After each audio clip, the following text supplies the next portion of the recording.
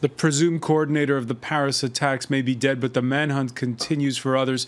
Abdelhamid Abaoud among two bodies identified in the wake of Wednesday's raid on an apartment in the suburb of Saint-Denis. How did the Belgian-Moroccan dual national turn up so close to the scene of last Friday's coordinated massacres when everyone thought he was in Syria?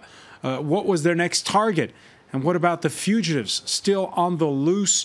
The manhunt continues as Parliament votes to extend a state of emergency for 3 months. One of the main issues is how far should the crackdown go on those who preach hate in radical mosques? Are leaders right to arm municipal police officers, increase web surveillance, and allow search and seizures without a court warrant? Some are calling it a French Patriot Act. To what point will security trump the rights of citizens? Today in the France 24 debate, we're looking at France's state of emergency. With us, centrist Senator Nathalie Goulet, who chairs the French Upper House's Commission on Jihadist Networks. Welcome back to the show. Thank you. He's a contributor to the French edition of the Huffington Post. Azif Arif directs the Religion and Secularism collection for French publishing house L'Harmattan. Thank you for being with us. Thank you for having me. Joining us from Toronto, Canada, the co-author of The Undercover Jihadi, Canadian Mubin Sheikh, who after his experience in Afghanistan today advises Canadian intelligence services, most notably on de-radicalizations. Thank you so much for being with us. Thank you very much for having me. And attorney Etienne Drouard, who knows all and tells all when it comes to things such as data protection and privacy rights. Thank you for being with us again. Thank you. The France 24 debate, where you can join the conversation on Facebook and Twitter, our hashtag F24debate. The body's been positively identified. It was indeed Abdelhamid Abaoud, the French Interior Minister, Bernard Cazeneuve, explaining that 6 terror plots have been foiled in France since the spring, and Abdelhamid Abaoud was perhaps involved in 4 of them. Since the spring of 2015, Abaoud has been involved in 4 of them. These elements seem to be signed with the same mode of operations. Violent acts, planned overseas, perpetrated by jihadists from European countries, trained to use weapons, then sent back to our territory to perpetrate these attacks. The investigation is, of course, still ongoing. Nathalie Goulet, we thought he was in Syria. He shows up on Paris's doorstep in Saint-Denis. What was your reaction? Well, first of all, I don't want to interfere in the investigation. It's not my place.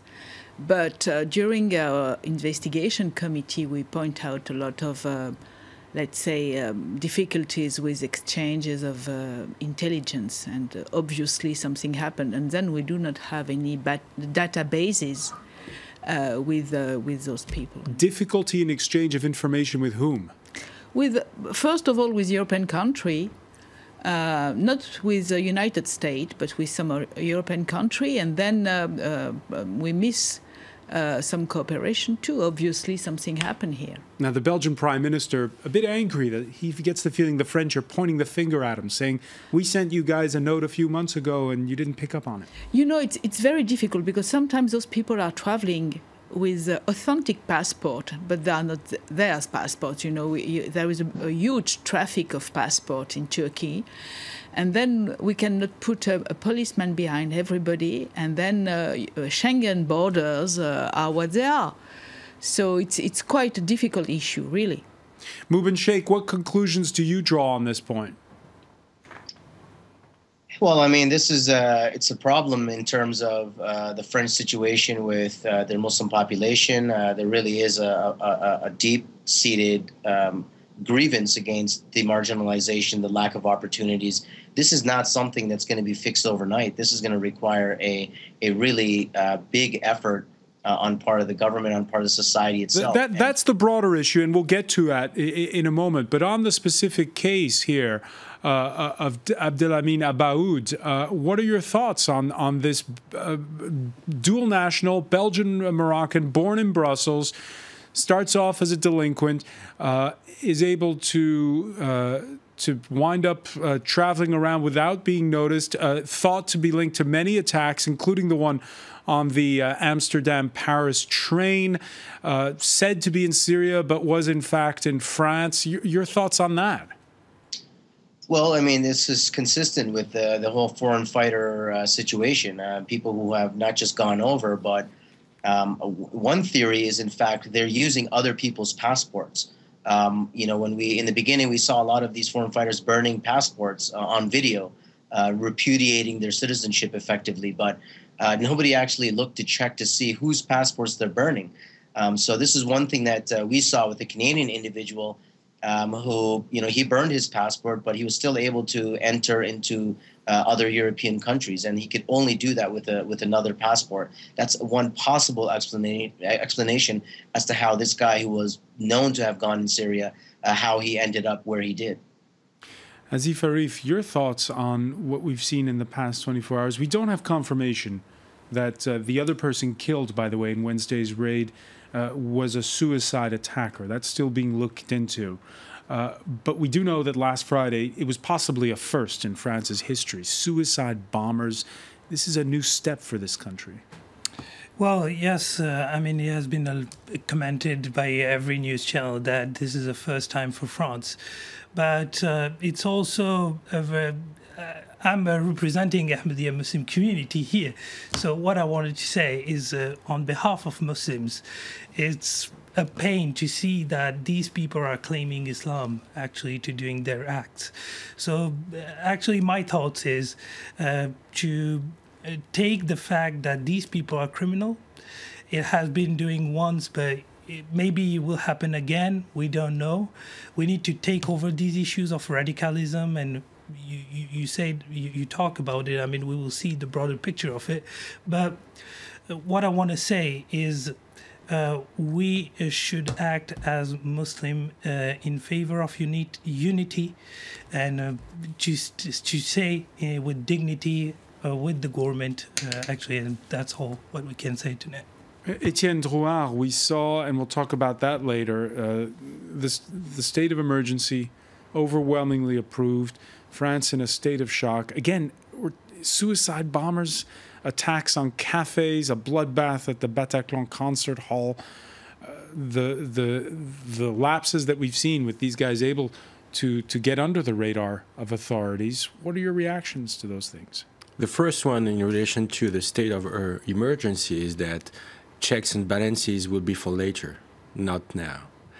Because proportionality in the investigation needs to be performed very quickly with any means available, so I have absolutely no problem with this kind of declaration.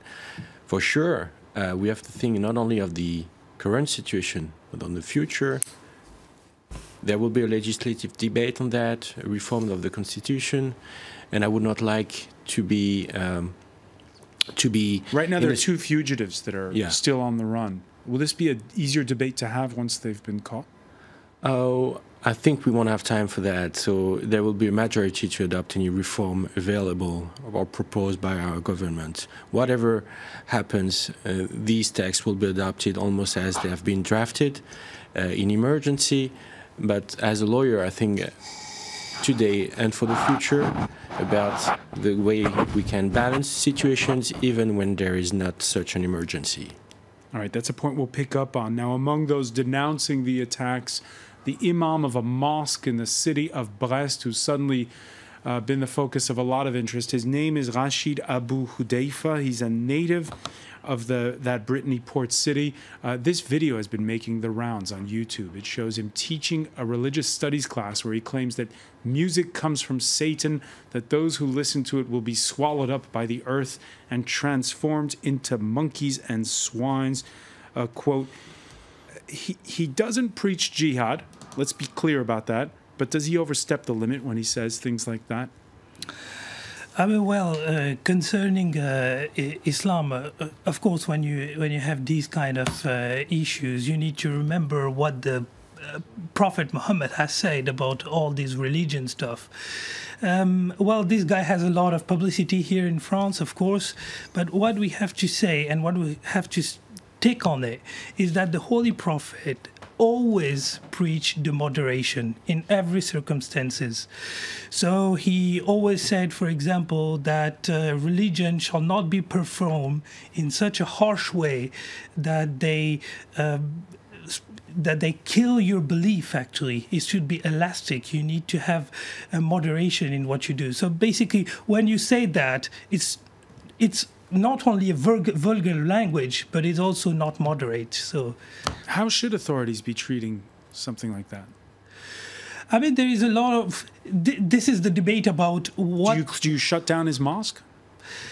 Well, it's a debate in between how far the free speech can go into mosques.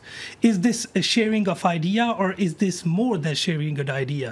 And this is actually the work of governments. This is not the work of Muslim leaders who are doing, who has a peaceful teaching, who always spread peaceful things around their mosques, you know. And there are 2,500 mosques in France and prayer rooms, and only a very small minority are radicalized. It's important to point that out.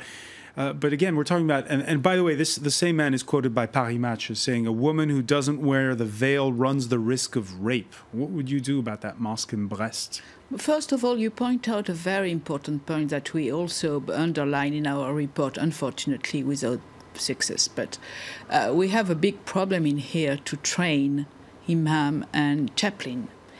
Our clerical regulations at laicity prevents... Secularism, I suppose. Yes, secularism prevents the state to be involved in the religion, whatever is a religion, which means that normally we cannot do anything. And we have a real problem with the training of imam to know who is a right imam, as you say, and who is a Salafism and who is extremism, and who is going to do what and what kind of preach. And do we have to interfere and ask for preach in French, as the British are doing with preaching in sermon in English? Yeah. And then do we need some imam in the Minister of Interior, like in Home Office, to help the Minister of Interior and the staff to understand what happened? You know, all that, it's a debate into the debate. And unfortunately, Islam is not a religion that's highly centralized the way the French state is.